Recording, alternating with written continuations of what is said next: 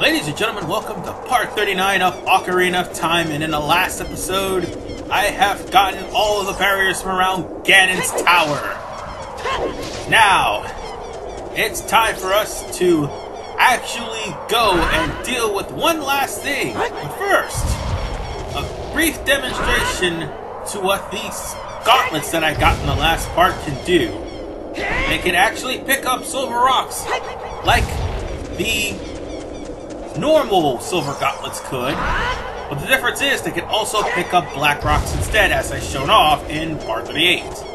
But this is for those who have not been watching the playthrough and just happen to show up here at part 39. This is where a ferry is located. Now that we have the means and move the block out of the way, now we could go inside.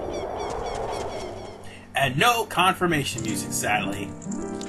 But this is it. This will be the last time we'll be using Zelda's Lullaby, for reals this time, to activate the fairy fountain.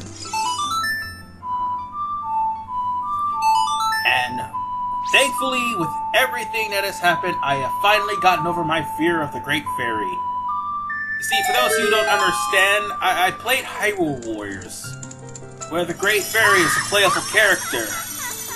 She had Link in a bottle. She fired the moon! The freaking moon! And she squashed enemies with her butt. Yep. It's the Great Fairy. But nonetheless, what we're getting from this Great Fairy is probably one of the better upgrades in the game. A defense power-up. Meaning now, everything that we have took up until now has been halved. Even Ganon's damage. And Ganon actually deals a lot of damage if you're not careful. We're talking 2.5, 3 hearts here. And this actually reduced it down by 1. Well, 1.5. But nonetheless, this is the last fairy. So we will see you again. Well, not this version of the fairy. But we will see a great fairy again later on, when I decide to come back to the Zelda universe and play Wind Waker. But for now, we have a tower to clear. We have a castle to beat. And I want to just reveal something to people. This would have been the final part. I would have live streamed it and would have already had it posted on YouTube by yesterday, if it wasn't for one thing. One, the fan on my computer broke, so I had to break it up to 2 parts. And 2, the second thing, the internet went out. So, yeah, that is what screwed me over. Damn it! I'll just kill you guys. This will be the last time I see these despicable fire keys yet again. Never again. I hate those bastards. And now, for the first challenge of Ganon's Tower. To Dinopolis.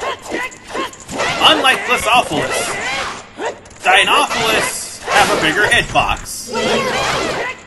So, the bigger on sword will make short work of them. Hell, the Master Sword can make short work of them.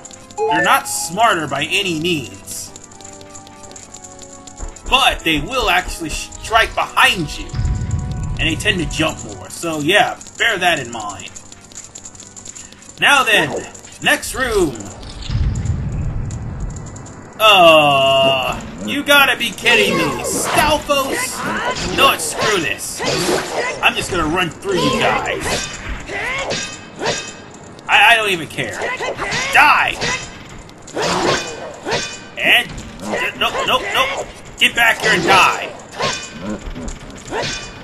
One more hit, and booyah! That takes care of that. Before I get that big key, there's one last room I want to get rid of first. Oh, excuse me. And let me equip something here. Yup, I'm tearing up my man cards, ladies and gentlemen. Why? That's why. There's 2 Iron Knuckles. So, with that said, let's put on Nairu's Love and agitate the hell out of both of them! Come on, you bastards! I'll kill both of you! Yeah, what's the matter? Can't hurt me? Ha! Too bad! Come at me, bro! I'm gonna take both of you on! This may be the most reckless move I've ever done, but I don't care, they're almost dead! In fact, they're both dead! Yeah, take that, bitches!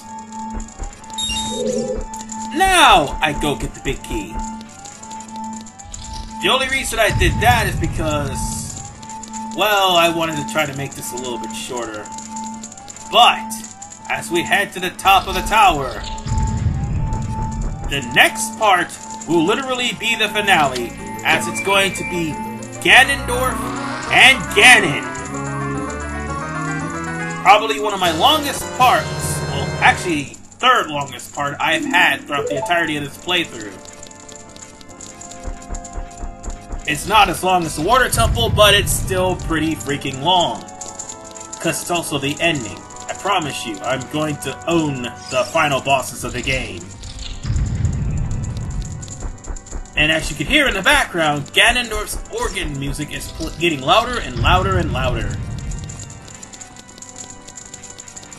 And we're closing in on the finale, ladies and gentlemen.